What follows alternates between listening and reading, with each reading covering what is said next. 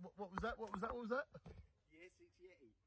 Ladies and gentlemen, it's very, very late at night here. We're in the jungle, we're in a forest, and we're starting to talk about yetis. I don't know how that came up, but whenever you're outside in adventures, when you're in a hammock, you always kind of think of fairy tales. You think of the elves, you think of gnomes, you think of goblins, you think of... What, bruv? You got an Audi?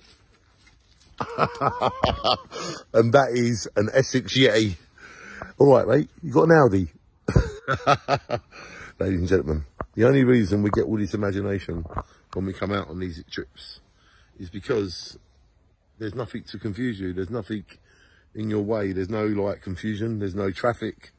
There's no lights. It's just you and nature. So your full soul comes out when you're here. And this is why I love going out into the jungle or the forest, because you totally become one with your soul.